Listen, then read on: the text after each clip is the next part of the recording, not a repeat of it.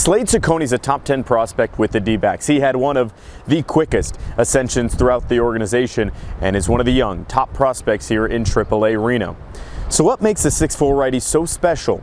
We dive into Slade Cecconi for our April player feature.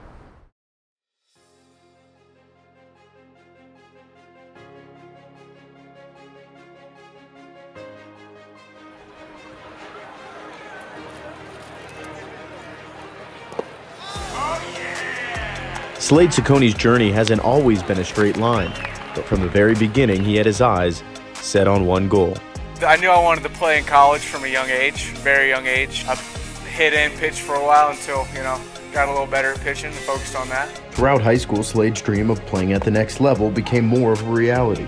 I got some attention my freshman fall when I did a tryout for my summer team, and a couple college coaches contacted me.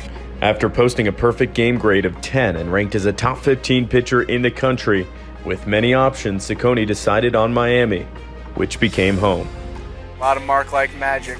The atmosphere is great, the city's great. It's my second home, so I got nothing but good things to say about Miami. Cecconi was dominant at Miami, leading to him being selected 33rd overall in the 2020 draft. His journey didn't come without challenges, though, dealing with bone spurs and injuries throughout his career, and a different diet guided him to more success.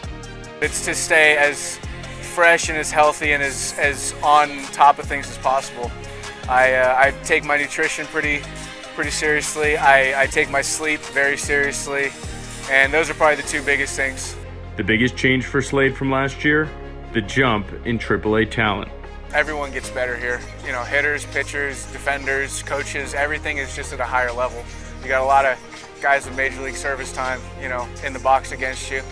Slade Cecconi's goal has since evolved from when he was a kid. Now he appreciates the process. I'm here to work hard. I'm here to get better every day. I'm here to be a good teammate. I'm here to, help whatever team I'm on in whatever way possible. For AAA Reno this year, Slade Cecconi has been one of the more effective pitchers on the team so far, and at just 23 years old, has a ton of upside.